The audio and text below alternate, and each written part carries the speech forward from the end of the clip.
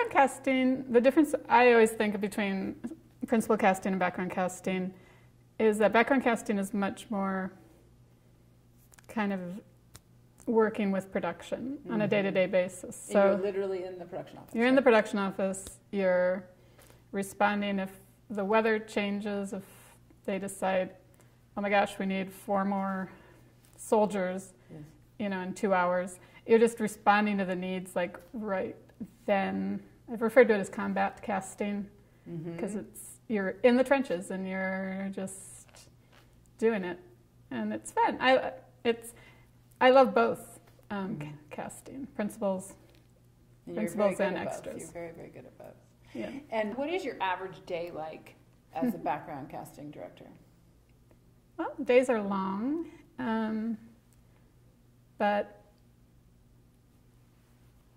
they're satisfying. I mean, there's always something going on, some focus, something you're solving.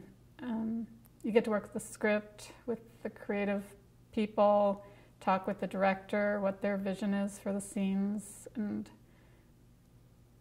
do your best within the parameters of the people you have available to meet those needs. And if you don't have that, to go outside and find that. I was going to say, what's your favorite kind of seeking characters in particular, and being a cop? I always call it, my first boss and mentor, Jane Alderman, always would say, casting is like being a cop, and I never got it until... Yeah, in a way, you're doing investigations, I suppose. Yes. It's like, where do we find these sort of people? And in the reality that exists. I know once we needed a ballerina. That was great to find such an awesome one and know that how much that contributed to the scene. Sometimes it's like we needed someone who could ride a horse and play the piano. And uniting those two things, one knows where to find one or the other. How do you find someone with both? And how do you find someone with both? A lot of times I just swear we get lucky. And you're just always hunting. You're always talking to people. You're always talking to people who talk, So if you talk to horse people, the horse people find out who in the horse community, might play the piano, or talking to piano people who in the music might also ride horses.